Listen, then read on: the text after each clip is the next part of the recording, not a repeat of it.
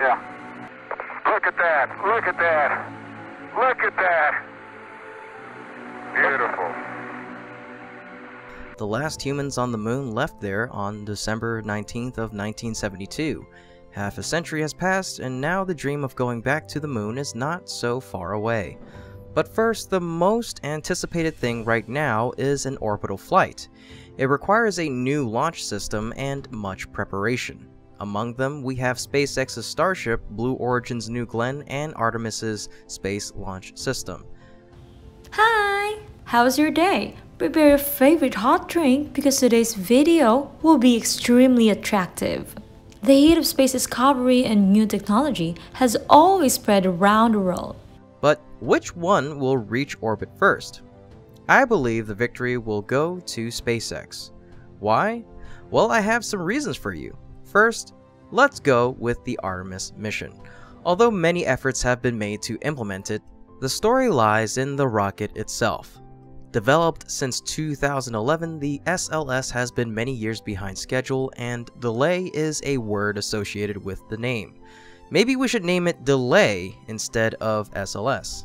I can't remember exactly how many delays it has been, and I don't want to sit down and count it all. But most recently, agency officials said on February 24th that an April launch is no longer possible for Artemis 1, and May could be difficult to hit as well.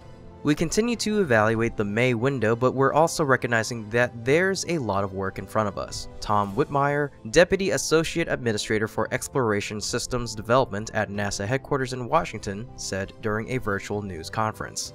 Some of that work will involve analyzing data from the Artemis 1 wet dress rehearsal, which is scheduled for March 17th.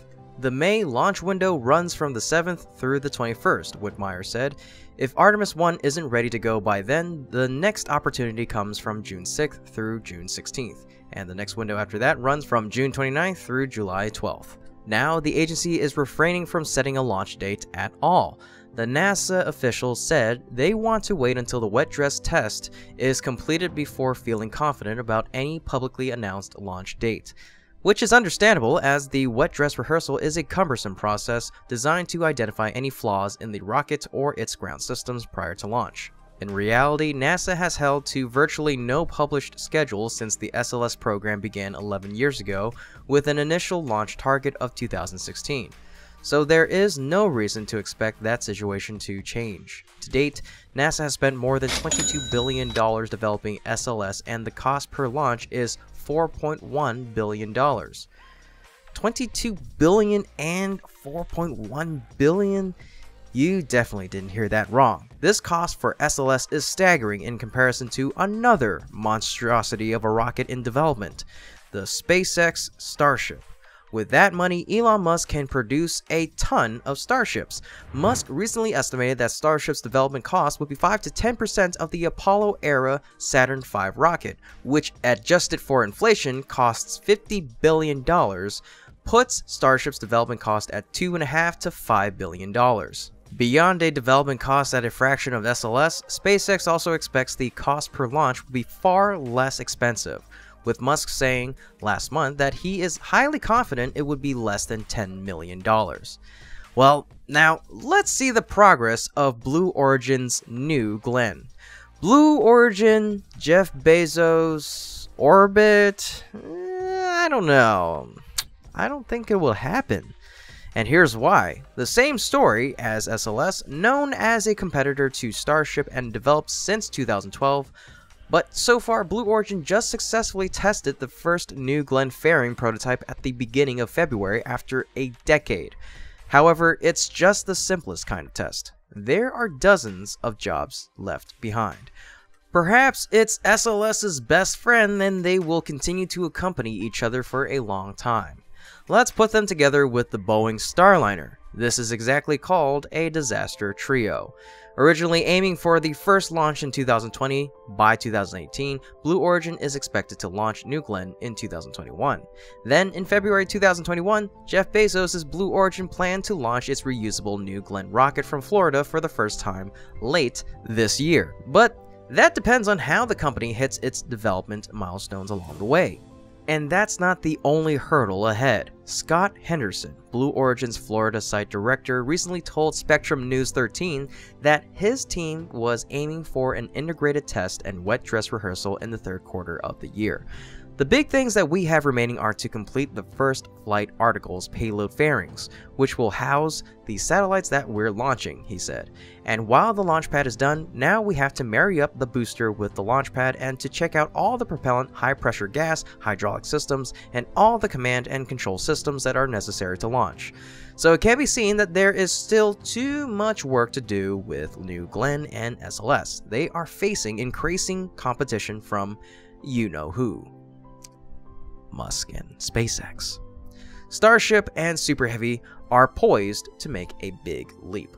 Unlike SLS and New Glenn, SpaceX has had countless successful launches and tests with Starship since 2019.